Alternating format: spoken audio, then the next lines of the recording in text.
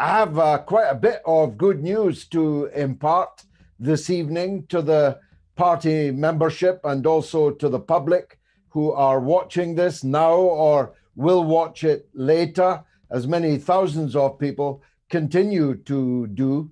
And the first is, hallelujah, we, the Workers' Party of Britain, have our first town councillor. He is Councillor James Ball, Town Councillor in Rhyl in Wales, and he becomes, rather historic actually, the very first ever Workers' Party councillor. He has informed the council that he now sits as the councillor for his ward as a representative of the Workers' Party of Britain.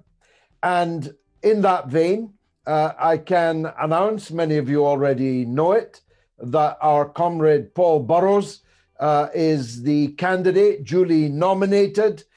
Quite a bit of helter-skelter involved with my young colleague James having to motor quite far and fast to get the nomination in. But Paul Burrows is duly nominated as a Workers' Party candidate in the by-election in Helensburgh and Lomond South.